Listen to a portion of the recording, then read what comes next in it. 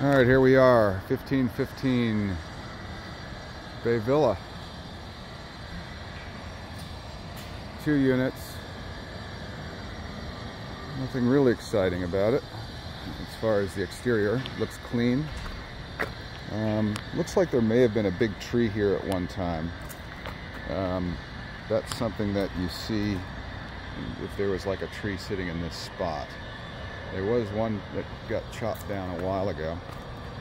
Looks like the storm brought down a huge branch, as you can see from here. A little bit of air coming from this tree right here. Still have some limbs and stuff over the roof. There's this, that's where it broke. Let me see if I can zoom in on that. That's where it broke right there. So let's go ahead and go. It's got paver driveway. Now the pavers seem to be starting to, buckle a little. Shift, I should say.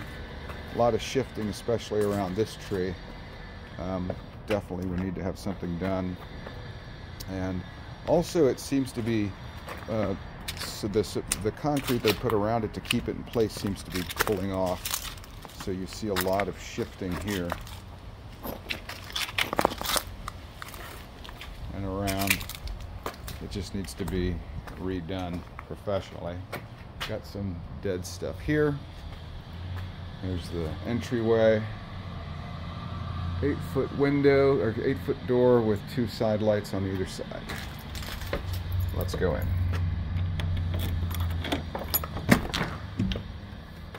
All right, foyer, bathroom porch. And we start turning on a bunch of lights. See what we got.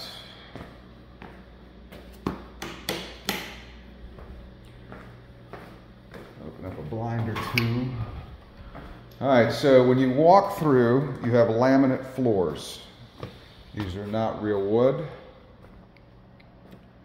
And directly ahead after you walk through, to the left you have the living and dining.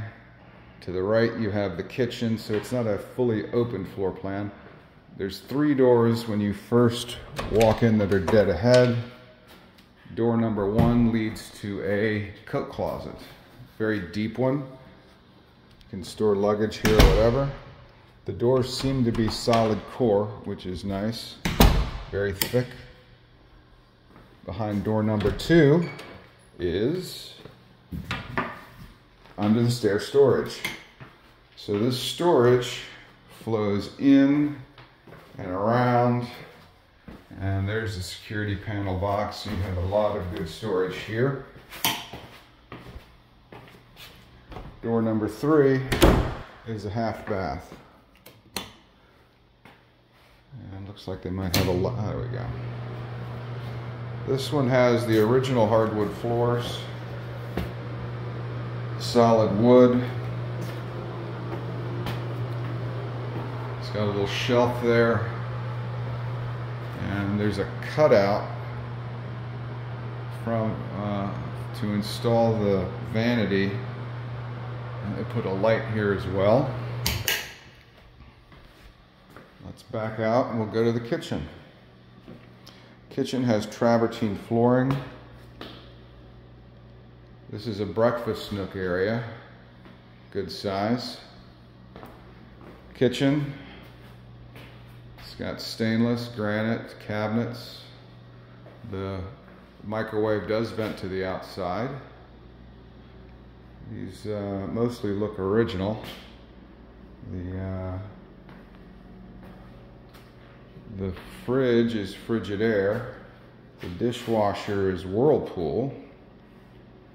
The microwave is GE profile, and so is the range. So probably the GEs were the original things put in.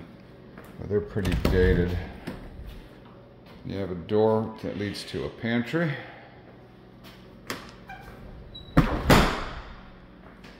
There's the breakfast nook again. And 2-car garage. Electrical panel boxes here. The fiber optic thing is there. good size, a lot of space between the track and the wall. Looks like there's a pull down, maybe for attic space. Looks like the security system and the main router is here. I do not see a sprinkler system. Yeah, there's definitely room up there to store stuff.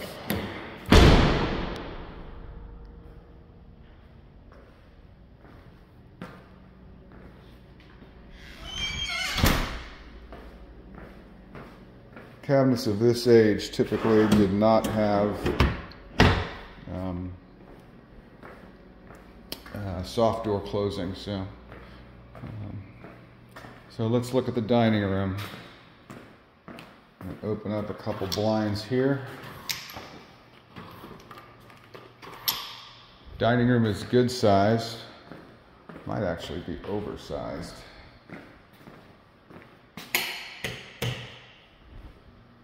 Yeah, this is huge space. A couple columns over here as well.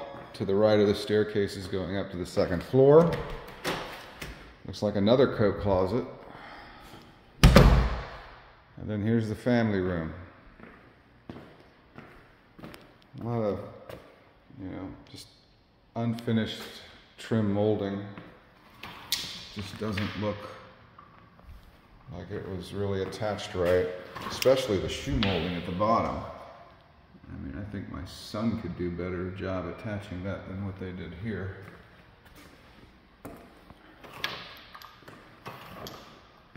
But it is good size. It does have the size.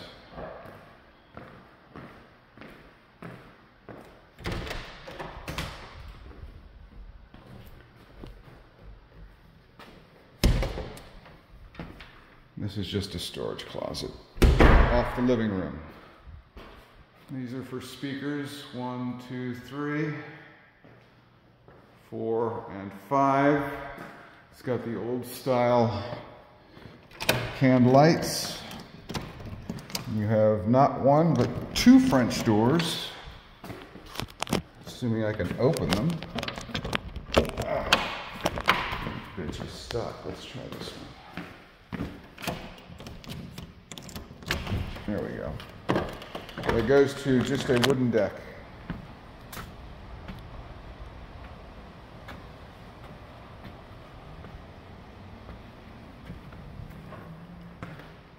Not much to it. Just a wooden deck. It is plumbed for gas. It does have a couple outlets. The siding is hardy board, which is nice. Looks like they may have tried to touch-up paint or something between the boards. I'm not sure why. This is a complete 100% frame construction. There's no block. That's one thing that's nice about the other property on San Miguel is that's 2-story reinforced block poured concrete, all that fun stuff.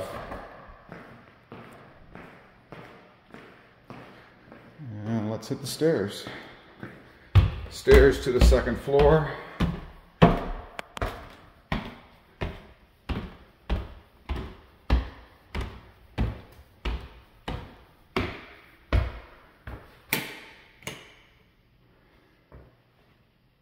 So it's an open banister. Again, this was all probably carpet at one point. They took it all out, put in laminate flooring. Got a deep linen closet. Bedroom 1, it's good size.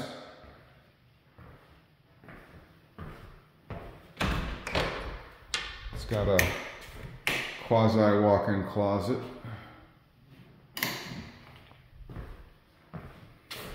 Bedroom 2, a Jack and Jill, excuse me, that leads to bedroom 2. Tub shower combo, single sink, toilet. Bedroom 2, smaller than bedroom 1. It's got a regular closet here.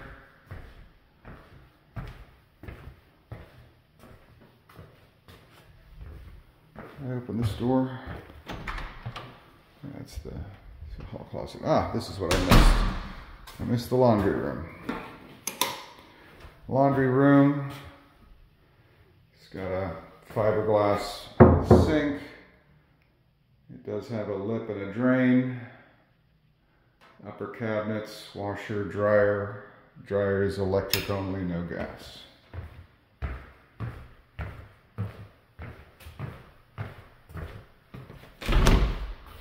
AC.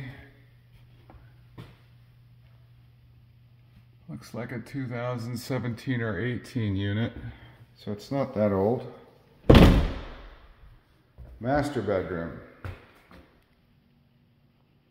You got two closets. There's the entrance to one. Here's the entrance to the other. And then here's the room itself. Closet one. It's not bad size. Bigger than it looks. That door should really swing outwards, not inwards. This just feels awkward. In fact, they had to cut into the shelving at the top so that the door would close.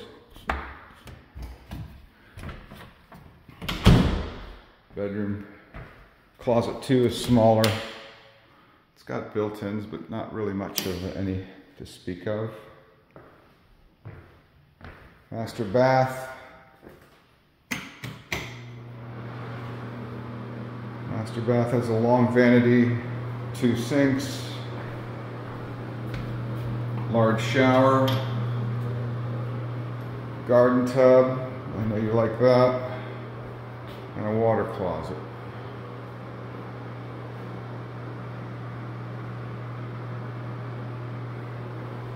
Plenty of drawers. Let's get a good look at the shower.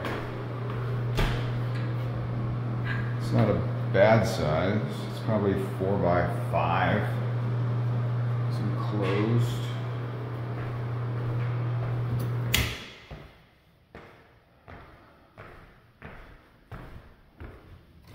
Windows are double paned, but they're probably not hurricane rated, as it was not required when this home was built.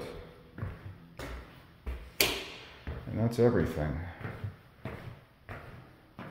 So, in my opinion, if you wanted to gut this and redo it, you're looking at no less than 300, probably 350 at minimum, 400 to 450 on the outside, depending on how well you wanted to update it. Clay's condo is about the same size, and he pimped his, and it was about $500,000 or more. It's spacious though, no question about it. It just needs tons of work. I think with your busy schedule, if you can get past the shock of how much a $1.6 million house is, I think you will be infinitely happier having something that was already done and done well to the nines. And that's it, bud. The backyard is not really a yard, it's just a back patio. Nothing exciting to speak of. But we are done.